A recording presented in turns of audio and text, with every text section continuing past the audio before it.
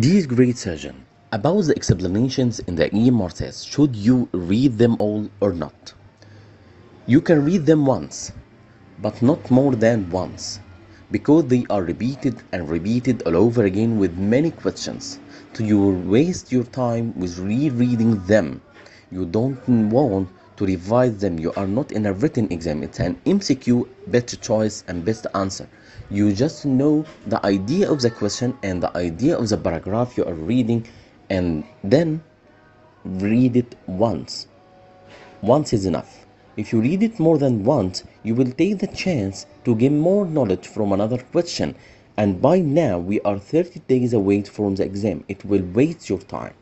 By now, only read the points require improvement. Otherwise, you will waste your memory. Your memory now is ready to get the new knowledge, but the knowledge it already knows. Just scroll with your eyes on the broad topics and you will get the idea.